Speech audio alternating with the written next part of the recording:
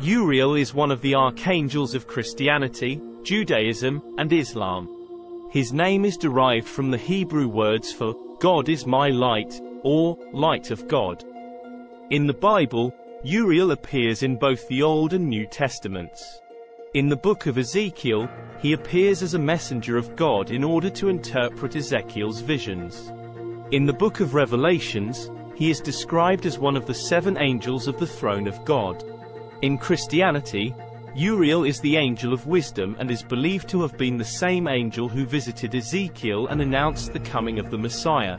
He is also seen as a guardian angel and is believed to have rescued many from danger, protected them from evil, and brought them deliverance.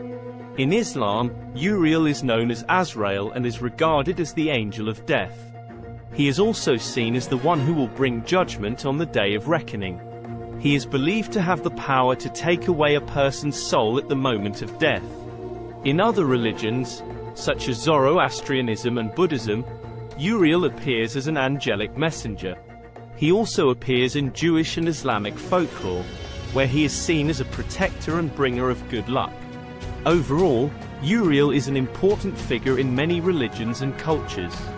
He is credited with being a messenger of God, an angel of wisdom, and a guardian angel. His presence can be seen throughout both the Old and New Testaments.